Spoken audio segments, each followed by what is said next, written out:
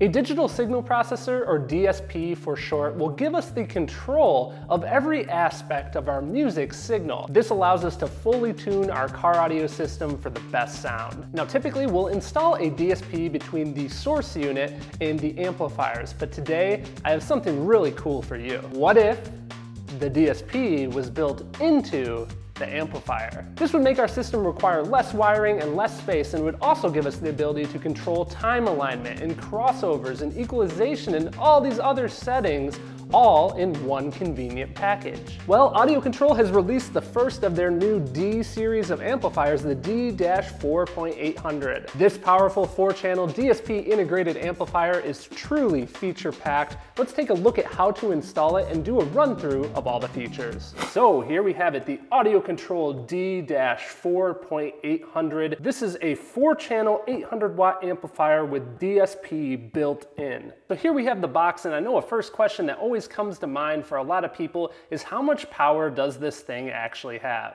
Unfortunately, I don't have access to an amp dyno, but I will tell you that AudioControl is a reputable company. They've been in the business for many years, and there are some videos already here on YouTube where some guys have put AudioControl amplifiers on the amp dyno, and they've exceeded their power ratings. So this company is a company we can trust when we actually read the specs. You can see that there's no max watts listed. Everything is listed in watts RMS, which tells us these guys are legit. So 125 watts times 4 at 4 ohms and 200 watts times 4 at 2 ohms. And keep in mind that you can actually bridge the channel pairs for a total of 400 watts bridged at 4 ohms. As I already mentioned, this has a full DSP built in. It's got channel summing, AccuBase processing, MILC source clip detection, and of course, speaker level and preamp inputs. Now don't worry guys, this is CarAudioFabrication, and I know that you guys love seeing an in-depth dive into all these different specs, so we'll definitely be going into that in this video. Let's fire things up with opening this box here. You can see that the box comes in this sleeve. We can slide the sleeve away. And once we actually flip this up and open the box, first off, we are going to have a USB cable. That's right, we can actually connect to this amplifier via USB on our computer in order to tune the amplifier. This is a 3-meter long cable. We're gonna set that aside. We of course have our instruction manual. We have a quality control card here. You can see that it's been checked off and signed by somebody at the factory. Within this little package here, we have an Allen key. This will allow us to remove the top plate of the amplifier so we can access the settings. And then of course, we have the amplifier itself. The amplifier is well packaged, well protected. Remove this sleeve of plastic here, and here we have it. One last thing that was buried in the bottom of the box, we have the AudioControl guitar pick, and the reason they include this is it works really well for adjusting some of the different dials on the amplifier. Let's just do a quick double check of the dimensions here. It is in fact 9 inches wide, about 7 3/4 inches deep, just over 2 inches tall, probably about 2 1/8 inches tall. Now we could just talk about all the different features that this amplifier has, but I want to show you guys a real world situation. So we're going to act like we're actually installing this because we're going to be using the CarAudioFabrication Integration Test Center. If you're not familiar with my test center, what I've done here is I have a factory head unit, I have a factory amplifier out of a vehicle, and this amplifier has a bunch of equalization already going on with all the different speakers within the factory system. So we're going to correct that so that it sounds good on our new system, and we're actually going to be hooking this up to a car battery. Everything is powered by a car battery. So basically we have a full car audio system outside of the vehicle. I also have a RTA which we can connect to the speaker wire leads, and we can actually see what's going on electrically with the signal. So to start our quick rundown of installation, one of the first things we would need to do in a vehicle is actually remove this cover plate. I've loosened these 2 screws. That allows me to remove the cover plate, and the reason we need to remove it is that gives us access to the 4 different mounting positions to mount this within the vehicle. It also gives us access to actually screwing down the different terminals for the power, ground, and remote turn-on lead, as well as removing these connections for the speaker wires and the signal wires. Now, some of you guys may have noticed right away that there's actually no dials on the top of this amplifier to adjust. That's because all of our settings are actually going to be done internally when we connect to this using a computer. More on that later. So we've made sure that our battery terminals are disconnected. Let's just pretend that we've mounted this securely in the vehicle. The next step is we're going to attach the 12-volt power source, the constant lead. This wire terminal here accepts 4-gauge wire. Next we attach our ground. The third connection you need to make is a remote turn-on lead. In other words, something that's going to turn on with accessory power with the vehicle. But in this case, I'm not going to be attaching that. That's because I'm going to be using AudioControls GTO, which stands for Great Turn-On technology, which actually monitors the high-level inputs. So our speaker level inputs, it will monitor those, and when it sees a musical signal on those inputs, it knows to turn on the amplifier. If you were using the line level inputs, you would have to attach the remote in. Now, one more cool thing to note about that, if you are using the high level inputs in order to tell the amplifier to turn on, the remote in then becomes a remote out. So you could actually use this to then power on a separate amplifier. The next part of installation is sending an audio signal to this amplifier. So if we had an aftermarket head unit installed or something that gave us RCA line level outs, we could use these line level in connections in order to connect the amplifier. Now, if we're integrating into a factory system, it's more likely that we're going to be using speaker level inputs. In other words, we're going to connect these speaker wires out of the factory head unit or factory amplifier. We're going to connect those directly to this amplifier. Now, this amplifier solves a unique issue that we see a lot of times when we're integrating with a factory system. If you watch over here on the RTA, I'm currently playing pink noise on my factory audio system, and pink noise is a signal at all of the frequencies along the audio spectrum. So what we're going to look at here is if I connect, this is actually the tweeter connection from the factory amplifier, and you can see what that means is we're only getting the high part of the signal. If we use this signal and we were trying to play a full range speaker, so something like a 6-inch speaker, we would only have the high frequencies on that speaker, so it wouldn't sound good. We wouldn't get any of the vocals or anything like that. If we look at the next channel on the factory audio system here, this is what is actually connected to the woofer within the vehicle. You can see here we have a pretty much full range signal up until the highs. The goal is we want to add this signal to this signal so that we have a completely full range signal, and we're able to do that within this amplifier.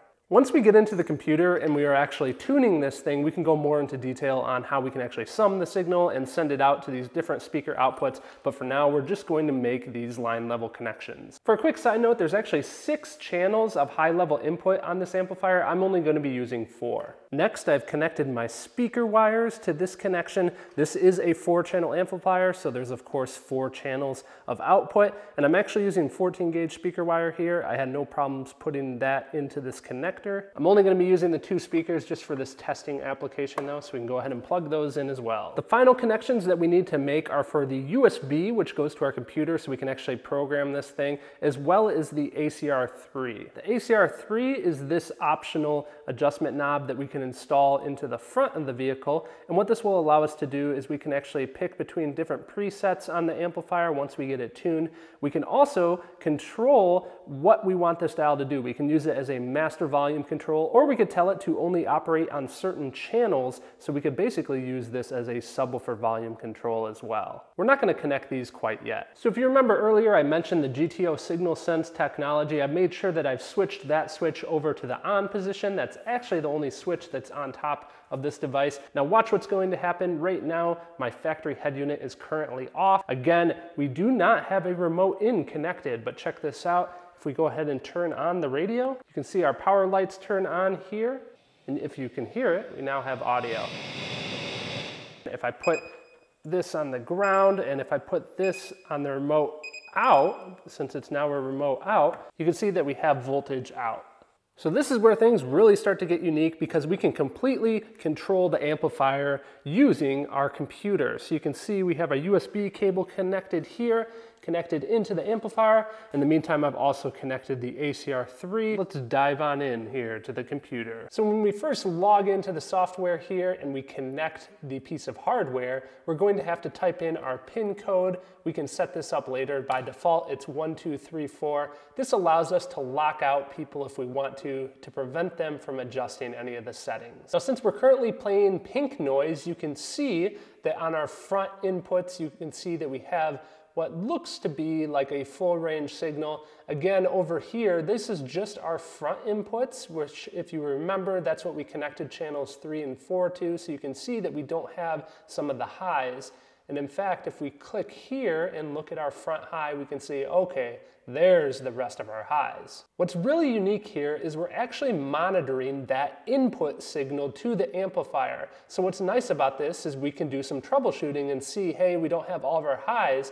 When we go over to the output view, we're going to want to sum the two together. That's coming up. Now, the first few things to notice here is that we can mute the input so that we're not necessarily using that input. That will help us for some troubleshooting if need be. We can also adjust the input sensitivity. We have some time alignment options here, and notice that we can also flip the phase of each of our left and right channels, as well as actually delaying the time.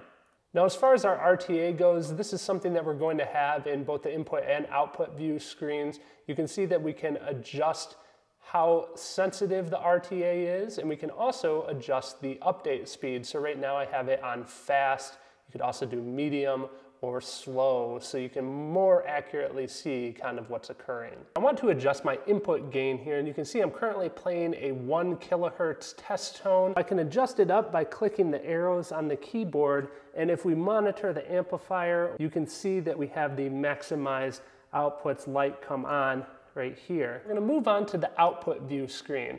And here we can actually control what's coming out of the amplifier. Now I want you to notice that we have 1, 2, 3, 4. So that's channels 1 and 2 on the speaker level outputs, 3 and 4 on the speaker level outputs. And you'll also notice that we have this line out button. The line output button is for these two RCAs here. We can actually connect RCA cables to these and send that signal to another amplifier. Why is that super unique and really cool that we can do that? Well, we can take essentially a quote-unquote dumb amplifier that doesn't have the abilities to control all of its setting. We can actually send signal out of our DSP amplifier here from AudioControl, and we can actually control all the different things that I'm about to talk about. So let's switch on over to output channels 1 and 2 again. Now what we can do here, here's our output summing. So these are our different inputs. So there it's off. You can see that we don't have any highs. I'm going to turn on the front high. And what that's doing is it's actually summing and bringing in that signal from our inputs that we connected earlier. Now here we can control our output level. And what that's good for is if you wanted to level match between the front and rear speakers, or if we were running active between the tweeter and the front speakers, we could do so there. So moving on here, this button allows us to enable the ACR3. If we wanted to use it for a volume control, we would enable it on both channels 1 and 2 as well as channels 3 and 4. If we wanted to use it for something like a subwoofer control, we would only turn it on for the channel that goes to the subwoofer. Now we could also set our output to mono. That's something you'd want to do if you're using a subwoofer in a bridged application. We can change the phase 180 degrees, and we can also link to output channels 3 and 4. As far as crossovers go, we have the ability to select between a 12 dB per octave or a 24 dB per octave on both the low and high pass crossovers. And you can see we can use this slider to adjust our crossover, or we can also key in an entry. Now, while I was making those adjustments, you may have noticed down here that we're actually seeing the output in this case. So before, when we were seeing the inputs of what was going on, we're now seeing what the amplifier is actually sending out. So as I adjust the crossovers, you can see that we're limiting the output frequencies. Now here, you can see our ability to once again time align. So if we measured that the left front speaker was a little bit closer, we would key in that entry. Let's say that it's 20 inches away. And if the right speaker is a little bit further, let's say it's 50 inches away, this way the amplifier is going to automatically adjust for the time alignment. It's going to delay this speaker that's closer to us to center up the speaker's image. Next up, we have AudioControls AccuBase technology, which is a patented technology that they've came up with. This basically allows us to compensate with the factory bass roll-off that occurs in a lot of factory head units. We set a threshold in order to tell the amplifier when it should actually start applying the AccuBase, and then we can adjust the level, which is how much bass we actually bring back in to the circuit. If you find that you don't have any bass roll-off issues with your radio, you can just bypass this by clicking this button. For the final section of our output view screen, you can see that we have the ability to control a 30-band equalizer. Now, if you wanted to, you could make things a little bit more simple and change to 10-band, or you could switch to 14-band, which gives you a little bit more adjustability down in the lower frequency range. The goal here is to match a target response. Now, keep in mind that flat isn't always the best response. Sometimes we like having a little bit more bass, and sometimes it might sound a little harsh, so we might want to roll off the high frequencies here. And you can see that we're able to completely adjust and tune this amplifier. Now what's cool is you can see that we have a couple of different things here. We have the draw EQ button. This allows us to just drag our cursor and we can control the EQ. Next up, we have a bypass button. When we click that, it allows us to temporarily bypass all the settings that we're controlling with our EQ. So here's my favorite button here. This is the Auto EQ button. If we click that, we're gonna get a warning message. We wanna make sure that we double check each of these things. We'll hit yes. The program is automatically going to control the EQ. If we select yes, we want to accept the new settings.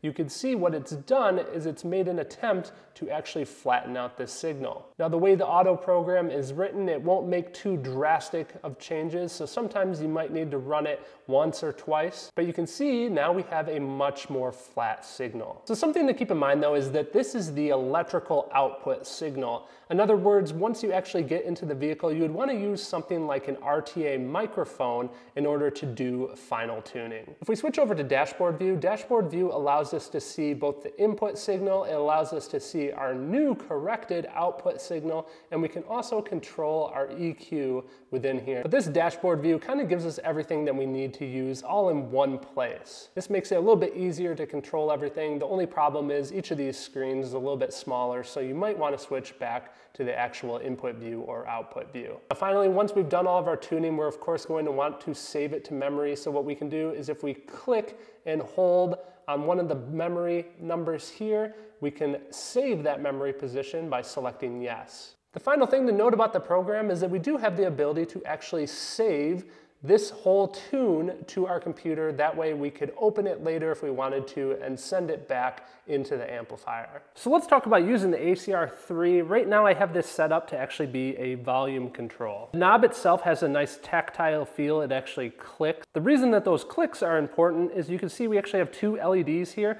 If I depress the knob in for about a second and then let go, it turns red. And while it's red, if I actually adjust the knob, I can select between the different presets. And each click is one preset up. So right now I'm on preset 1, so what I'm gonna do, hold the knob in, I'm gonna turn it, and we'll go to preset 2, and when I get to preset 2, you'll see that the red LED will blink twice. Hold in, go over, 1, 2, so now I'm actually on preset 2. Something that you cannot control to be differently between the different presets is the crossovers. The reason for that is actually pretty smart if you think about it. Your crossovers, if you were accidentally sending low range frequencies to something like a tweeter, you could obviously blow the tweeter really quickly. By forcing us to make the crossover settings the same for all presets, that makes it so that we won't accidentally blow something like a tweeter. So what are some of my final thoughts and overall impression about this amp? At the end of the day, this amp is super sleek. I really like the way it looks, and for its size and the fact that it has a DSP built in,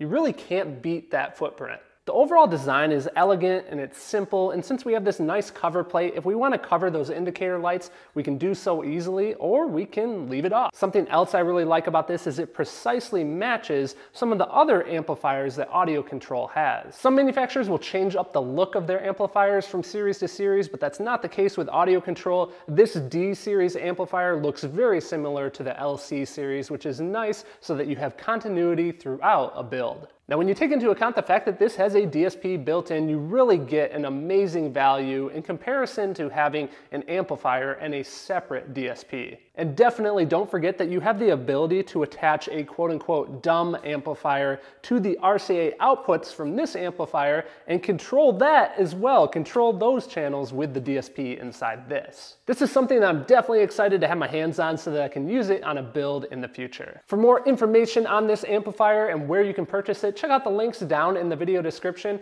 And hey, if you're new here and you haven't seen some of my other audio control videos I've done in the past, you can check them out here on screen. My channel is all about about doing car audio reviews and lessons and build log videos, so if you like that kind of thing, I would love to have you as a subscriber. Thanks for taking the time to check out this video, and until next time, my friends, design, build, and install.